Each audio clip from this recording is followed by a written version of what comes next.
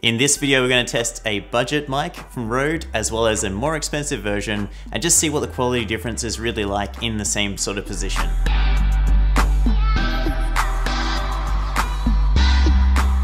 So I'm actually recording with two shotgun mics positioned just above me, just out of this frame. And I'll cut to a wider shot now so you can see how it's set up. And we have the NTG 3 here, and then right next to it we have the Rode VideoMic Pro, positioned in an ideal position for doing interviews or your typical YouTube video. So this is a real world test in a very echoey room, and you can basically hear now straight up right next to each other how the mics sound. So this is a real world test in a very echoey room, and you can basically hear now straight up right next to each other how the mics sound.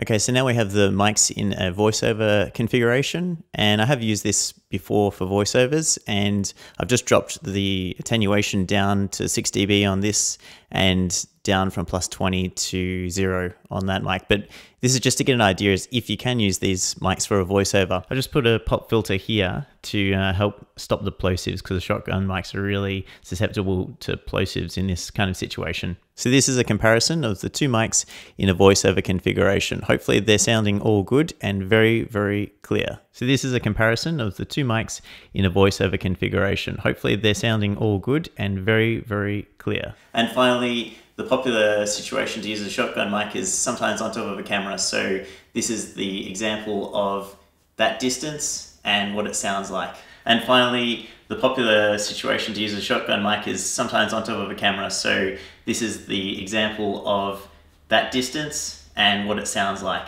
So how do the mics sound to you? Let me know which one is worth it, which one is more versatile, which one you prefer, if you've used either, or if you have another recommendation. Look forward to hearing it in the comments. So again, if you're looking for more video production related tutorials, tips, gear reviews, tune into Video Upskill, and I'll catch you in the next video.